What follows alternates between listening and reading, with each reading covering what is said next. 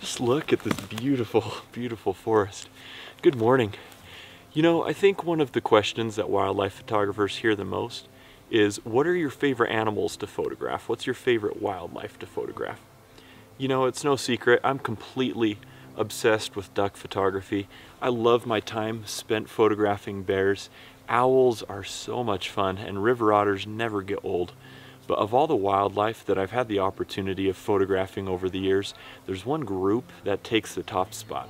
Those are foxes. I am completely obsessed with fox photography and foxes in general. I love foxes. So in this week's video, I wanted to do something a little bit different and review each of North America's fox species that I've had the opportunity to photograph over the years. I'm going to review their unique adaptations that allow them to survive in their different environments in which they live. And I'm just going to share with you why I'm so obsessed with fox photography. Each species of North American fox has unique adaptations that allow it to survive in the ecosystem in which it lives. Let's start with the species that we're probably most familiar with, the red fox. Red foxes are masters of the urban environment. In fact, they can be more common in cities and neighborhoods than in many wild places. Red foxes have learned to adapt alongside humans.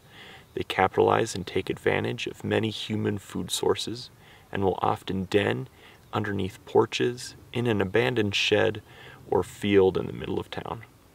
Because of their ability to adapt and live alongside humans, they've become the most widespread species of fox throughout the world.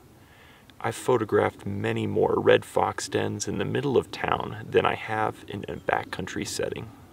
Gray foxes and their close relative, the Channel Islands fox, have a truly remarkable adaptation.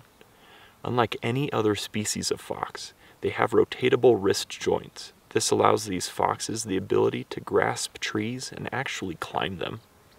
You may occasionally see some other species, like red foxes, in the lower branches of a tree or hopping from one larger branch to another, but the gray fox and Channel Islands fox can actually climb vertical trunks, branches, and even navigate small, flexible limbs.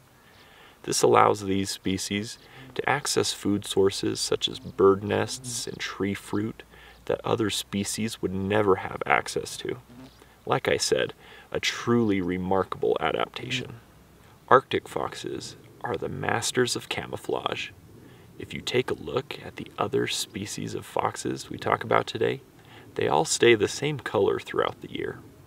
Some Arctic foxes, on the other hand, can actually change color depending on the season. Arctic foxes have a blue morph and a white morph. The blue morph stay the same color all year long.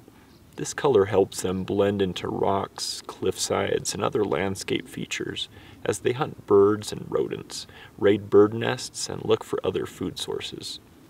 The white morph turn to a white in the winter and back to a mixture of blue and white in the summer. These morphs vary from fox to fox. This fox will turn white this winter, while its sibling will stay blue. Swift foxes live on the open plains and prairies. These habitats have very little cover and can be difficult to hunt and hide in when there's nothing but grass as far as you can see. Swift foxes are given their name because of their speed, as they're the fastest species of North American fox. Swift foxes also have ears located more on the sides of their head. They're able to lie their ears to the side, which gives them an extremely flat profile and allows them to hide in just a couple inches of grass. Kit foxes are similar to swift foxes, in that they live in a very specific environment and are true masters of that environment. Kit foxes are desert-dwelling foxes. Everything about them has adapted to help them survive in these harsh environments. They can go their whole lives without ever needing to drink, getting all the moisture they need from the food that they eat. Their large ears help to dissipate excess heat, and their long, narrow snouts are perfect for reaching inside rodent burrows and snatching prey. Their eyes are very cat-like, letting in more light and helping them to hunt at night when it's cool, and their furred foot pads protect their feet from the hot desert sand. These are true masters of the desert. No matter what species of fox we're talking about, they all have some things in common. Young foxes, or kits, love to wrestle, play, and pounce.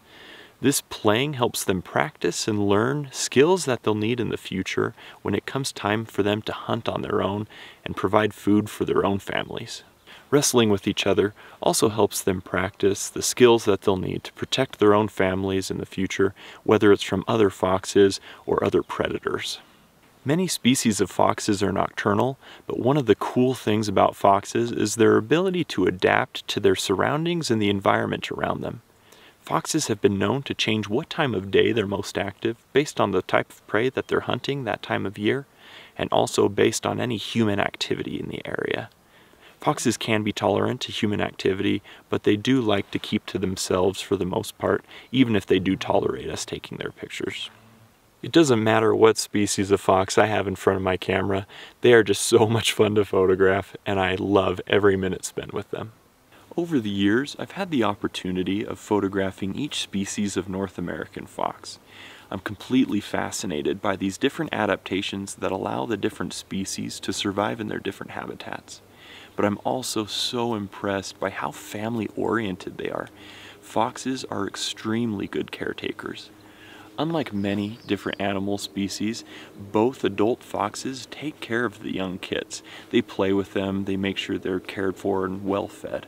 I love foxes because of this. It's so fun to see the interaction between kits and adults, kits and kits and adults and adults. It's just so much fun to watch these foxes. You know, there's nothing quite as pure as seeing the excitement on a young fox's face when mom or dad comes home.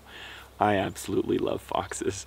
I hope you guys have enjoyed this week's video. I know it's a little bit different from the normal videos that I do, but if you want to see more content like this, these more like species informative videos, just let me know. I had a lot of fun putting this one together, and I really hope that you guys enjoyed.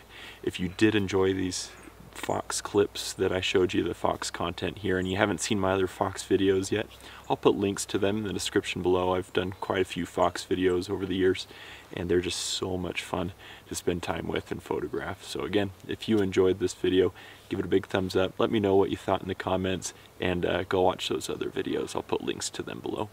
Thank you so much for following along this week. Again, I hope you enjoyed. Have a great week. We'll see you next time.